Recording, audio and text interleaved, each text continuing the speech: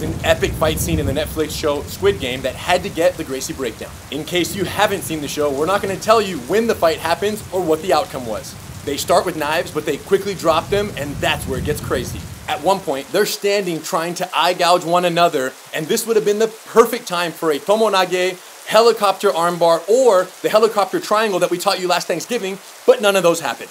Instead, they lock up and start punching each other in the clinch. This would have been the perfect time for Sang-woo to finish with a guillotine choke, standing or guard pull variation, or Gi-yeon could have slid around to the rear clinch and gotten the rear takedown, but none of that happened. Next, Gi-yeon gets caught in a classic standing headlock situation.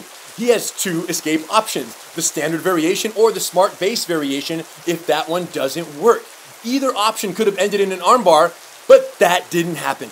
At one point, Sang-woo rips off Gi-yeon's jacket and strangles him with it quite violently. But escape in this situation would have been very easy since there was no cross in the choke. Literally all he had to do was turn and he would have escaped the choke. If, however, Sang-woo would have crossed his arms in the choke during the capture of the neck, this would have been the end of the fight.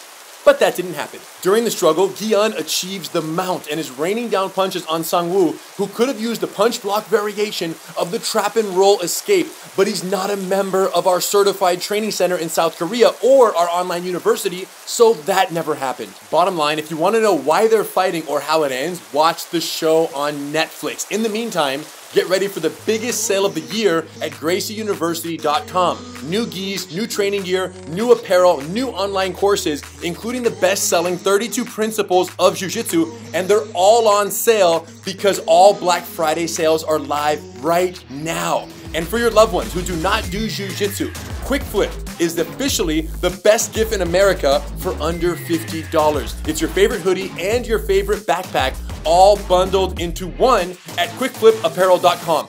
All Black Friday sales are live right now. We'll see you there.